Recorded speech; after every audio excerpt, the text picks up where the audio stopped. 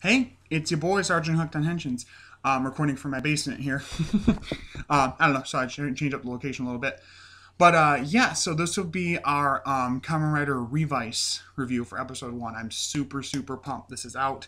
I think it was Izu Subs or one of the other subbing groups that got it done pretty quick and decent too. Like they did a great job with it. I'm pretty sure going forward that the big ones like TV Nihon and like Overtime, I don't think are going to be doing Revice. I'm pretty sure.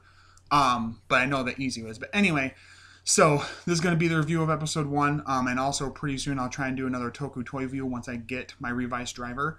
I got the version of it that comes with the driver, the T-Rex stamp, but then also the Grasshopper stamp and the book that's like the Henshin belt book thing. So I'll talk about those things as soon as I get them clearly. Um, let's jump into Revice. So this was a fantastic premiere episode.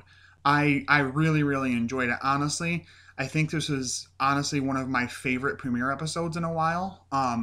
And some can kind of be hit or miss a little bit. Sabers was okay, but I felt like was a little oddly paced or whatever. Zero Ones was great, and so was Geo's and Build, and Xaid. Ghost is pretty good too. But this was a really fun premiere episode. I like how we started with the 50th anniversary new logo thing, and it kind of like it does like a riff on the Marvel thing, where like Marvel Studios starts up and it's like dun dun dun dun dun dun, and it shows all the footage of the movies. This was this, it was that, but it was within the logo was footage of all the main riders doing attacks and stuff like that. So I thought that was really cool to see. But we get a lot of really good backstory and like world building in this. Starts in the 70s. These group of scientists kind of gave me Kuga vibes a little bit. When they found the what are they called? What are they called? Oh, I can't remember the name of them. The bad guys in that, the like demon things in that. Anyway, so these researchers find the first stamp and of course use it and it creates a monster and blah blah blah. And so we find there's this place called the Phoenix Foundation, and they have taken it and found out that through research that every person has a demon living within them in their heart, and that if someone is able to contract with this demon, that they'll become more powerful and they can take control of the demon and what have you. So we're introduced to them as kind of like this other science group right now, which may eventually be villains. We don't know yet. We have George Karazaki, something like that, who's the like Kamen Rider fanboy and also creates all the tech. Like he created the driver and I think worked on the stamps and stuff like that too. And there's like this lead guy, I can't remember his name, but he's there and decent. George has a much more fun personality being a Kamen Rider fanboy and just goofy in general. Toy, please let him transform at some point, even if it's a dream sequence. Anyway, and we're also introduced to the Igarashi family. They own a bathhouse. In Japan, bathhouses are a big deal. You come in, it's like a big hot tub type of thing, basically, sort of like that. I don't know if you take like a real bath in it, but it's just, there's a lot of bathhouses in Japan. It's just kind of a thing they do. So the Igarashi family is known for their bathhouses or whatever. The father of the family is like kind of a YouTuber sort of, and he's like super duper in love with the mom and wants to like show her off and everything. It's super cute. She seems to be more level-headed and kind of the like head of the family sort of kind of. There's the younger sister Sakura, who's a martial arts instructor and like pretty well like good at it herself and can defend herself pretty well. I'm thinking she's going to become a rider at some point. And then the younger brother Daiji Igarashi, who works at Phoenix and is being chosen to be the first person to wear the Revice driver. Keep that in mind. And then we have Iki. Iki is the older brother, and he was at one point a soccer star, which keep that in mind as well, because I'll talk about it in a little bit, and gave it up, he says, to just work on the family stuff, like become part of the family business. I think there's something more there. Maybe he injured himself or accidentally injured someone else. There's something else going on there, I think, more than just giving up and doing the family business thing. It seemed like an odd choice. But throughout this, when we're being introduced to the family, he keeps meeting up with Vice, the devil inside of him. Nobody else can see it, though. When Vice isn't transformed, nobody can see Vice or hear him. Only Iki can. So it makes him look like a psychopath when he's doing shit. He's like trying to stop Vice from knocking stuff over and eating food and everything, and people are just like, what are you doing? So it led to some really nice comedy bits that I think worked pretty well. Completely different from how Vice was written in that Saber final episode thing. That was weird. I'm guessing that they must just had Saber's writers work on that, and they had no clue what the hell to do with Vice, so they just made him do fart jokes for some reason, because there's none of that here. He's slapsticking, he's comedic, but not in the same goofy, irritating-ish way that he was in that episode. Like, I didn't mind it that much, but I understand how it could have been irritating. So we're introduced there to the main characters there. We also get introduced to the villain group, the Dead Man. Dead Mans. And they're kind of Mexican, like Dia de los Muertos themed, which I really like. It's odd to see that show up in a writer show, in a Japanese show, a Japanese drama show, but it works pretty well, honestly, and it doesn't feel too culturally appropriating. I follow a few people on Twitter that are of Hispanic origin, and ethnicity and all that, and they're fans of Toko, and they don't seem to have a problem with it. So I think it's okay. Like, I feel like it's not like patronizing or like, racist in any way, honestly. We have Aguilera, who's I always knew Christina Aguilera was a bad girl. Aguilera, who's the main lead girl villain. Girl bossing it up, who wants to resurrect from the statue, GIF. It looks like GIF, like a GIF, like you find a GIF online. I don't know. I don't know if that was intentional or not. It's kind of funny, but anyway, that's her plan, is to use the stamps to release the demons and people, and like that power being able to bring her back her master, which I don't know how I feel about already setting up the female character being controlled by another villain, especially because she seems to be the primary big bad guy. Then there's Julio, who has like a mariachi hat on and like his like rib cage on his like shirt thing, and he's really cool looking. I like him a lot. And one other one too, and I can't remember his name. I should have looked that up before recording this review. But anyway, as villains, they're threatening right from the start.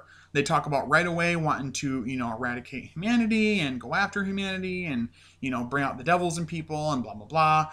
And they actually have this big, like, rave party thing. And she goes through the crowd and she's just, like, stamping everybody there and creates the foot soldiers for the series. I don't know if they were given a name just yet, but they're really cool looking. These, like, bones and just, they're cool. A lot of really interesting, creepy, like, spooky design things in this series. I really like it so far.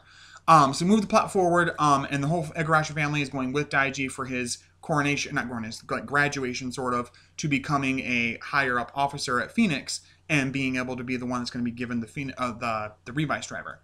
So George is talking about it, blah, blah, blah. Actually, the lead guy is, and George takes the microphone for him and is talking about it at the ceremony. Oh, this is the Revice driver, and it'll allow you, we'll fight devils by controlling them, and blah, blah, blah. And Igarashi Daishi is the one that we've chosen to be our first, person to use it. And during this, the Dead Man's attack the ceremony and like the whole place, Phoenix Foundation, and they're stamping people, making them into the henchmen, and the main guy, the main like leader of Phoenix, tries to put the driver on himself. It works, and George warns him, hey, if you use a stamp, it's probably going to bring out a demon. I don't know if you're the one that's going to connect with the driver the right way. He doesn't listen to him, presses the little T-Rex button, goes to use it. It shocks him on the driver. It flies back and stamps him instead and brings out, of course, a demon, which is really cool, the like effect for this, because it brings out, like, they talk about contracting with a demon or the devil, like a deal with the devil type thing. And it brings out a piece of paper that looks like a contract, and then it origami like forms into the monster, who also looks origami designed too, which I thought is really cool. I really like that design aesthetic. I think it blends well with everything, and I like that it's a nice connection to paper for the contract becoming the monster. So it's attacking and rampaging and everything, and while it's happening, Iki is trying to keep his family safe. That's his main goal right now, and so I think Daiji tries to put it on as well and also gets too scared. And Iki takes it from him because he sees that he's too scared and he wants to help protect the family. He puts it on. And before this, we see Vice actually trying to eat his mom for some reason, even though he really can't because he's got an ethereal form. Like a ghost-like form, And so he puts on the driver. He presses the button, presses the little stamp. I found out that, at least in Japan, it's a thing that when they used to have stamps there a lot more, they would blow on them to like get the ink to moisten up so that it would be a better stamp. And that's why he goes and then stamps. So he stamps, pulls off, and then, he doesn't do the full pose here, but then puts it back on and pulls it to the side, and it transforms to get the first henshin. And it's cool because behind him we see this little, as he's transforming, this little like text conversation between him and Vice. And because it pulls Vice back into him when he goes to put the belt on, because it transforms both of them. And somebody translated it as basically being like, hey, what are you doing? I was trying to help you. No, you weren't. You were trying to eat my mom. And like, it's just a really funny, like, back and forth, goofy ass conversation behind them. I really like it. It's unnecessary, but So is most of things in Rider because it's such an extra series like Sentai is. But anyway, so we get our first henshin and first look at them transformed. Kamen Rider Revi, which is Ikki, and Kamen Rider Vice, which is of course Vice. And he seems to have an aesthetic Vice of getting like basically like kind of like a hoodie thing over him, like a little jacket thing goes over his face and kind of is stylized after whatever stamp they're using. So this one is the T-Rex, of course. Revi looks amazing. I love the pink and like bluish black like aesthetic with their color scheme. It works really well. It looks really nice. And I've been with it from the start. From as soon as they revealed what they looked like and anything from Superhero Senki or any videos that would come out about it, I've been like pumped about the design right away. So we get him fighting in there for a little bit, and then they go outside. And what's cool is, it's been a while that we've seen riders actually fight hand to hand. We just had a whole series of just swordsman riders. So seeing him fight hand to hand is cool. And what's cool, remember I mentioned that he's a soccer player. So he uses a lot of kicks in his fighting. I like that attention to detail. I really enjoy when Rider does this. They say who a character is, and some part of who they are influences the way they fight or transform or something. And I really, really like that. So because he's a retired soccer player, he uses a lot of kicks in the fight. There's actually one where he like kicks the dude, one of the henchmen in the head and like smacks against the wall and like breaks part of the wall. And the guy's like, all right, that falls over. I was like, damn, it was a nice kick.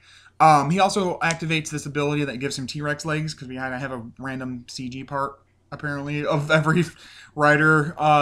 Heisei or Reiwa rider, like, first episode. I don't know why. It was goofy. It was fine. I was like, did we need to do that? And Vice is doing his thing very, like, he's fighting a lot differently, so he's a lot more animalistic and kind of aggressive with his fighting, and I like that as well. And they do well together. They actually fight decently well together.